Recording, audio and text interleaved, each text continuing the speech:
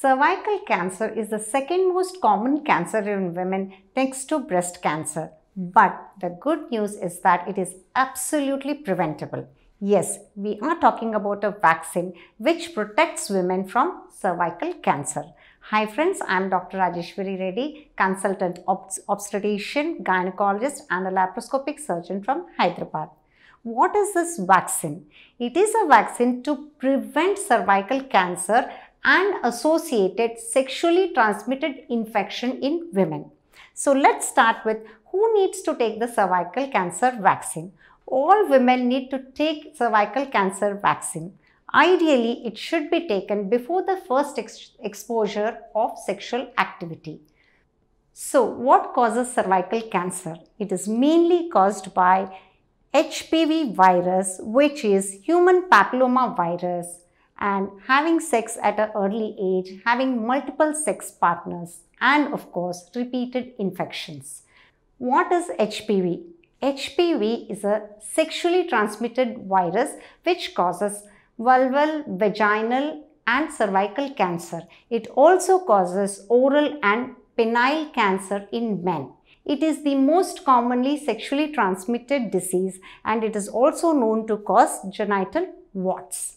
There are about 200 types of HPV, among which the most important ones are strains 16 and 18. So, what are the vaccines and where are they available? There are 3 vaccines available in India currently.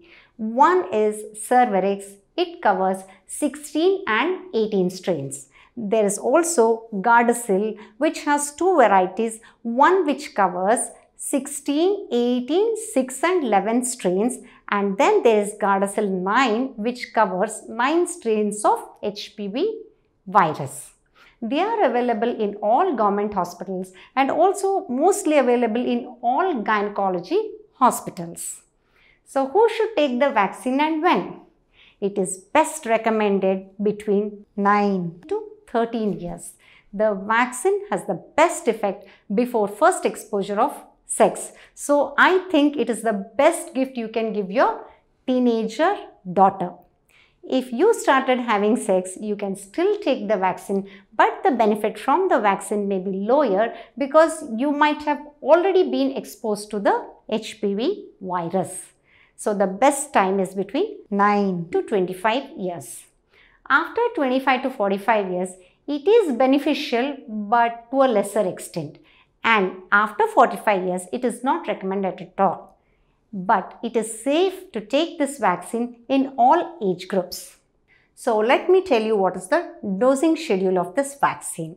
Between 9 to 14 years of age, the girls need to take only 2 doses, which is at 0. 0 means today, whichever day you are taking the vaccine, and the second one at 6 months.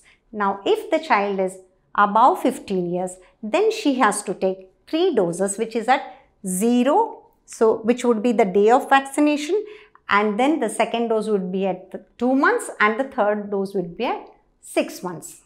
So what happens if you forget to take a dose of the vaccine, that is on time?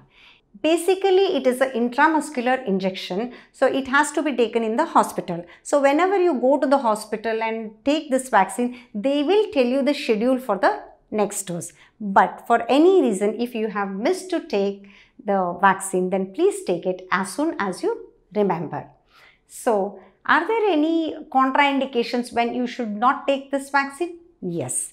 Pregnancy or when allergic to an earlier dose, you should never take a second dose. So, are there any side effects of this vaccine? Yes, just like any other vaccine, it does have small side effects like nausea, vomiting, fever, giddiness, just like any other vaccine. Nothing severe pertaining to cervical vaccine in particular. So, I highly recommend all parents to gift your teenage daughter a cervical cancer vaccine. This prevents them from having cervical cancer in future. Thank you.